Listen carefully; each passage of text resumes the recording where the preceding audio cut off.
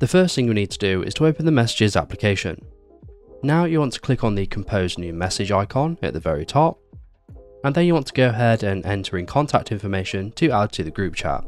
So for the example of this video, I'm going to add myself, and then I'm going to add someone else. Now we've entered the people we want to add to the group chat, we simply need to start it by typing a message. So we're going to click on the message box at the bottom, and I'm going to type hello, and then I'm going to send the message. This has successfully created the group chat, and now you should see it in the left hand side menu. To customize this group chat, we simply want to click on the contacts icon at the top of it, and here it's going to give you some contact and group chat information.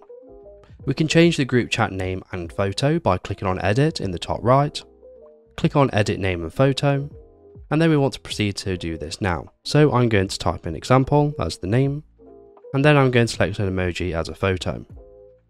So now we've done that, we're going to select the tick icon in the top right, and now we've successfully changed this. Now we can also change the background for this group chat as well, by selecting the background option underneath the call buttons, and selecting a background from the available list here.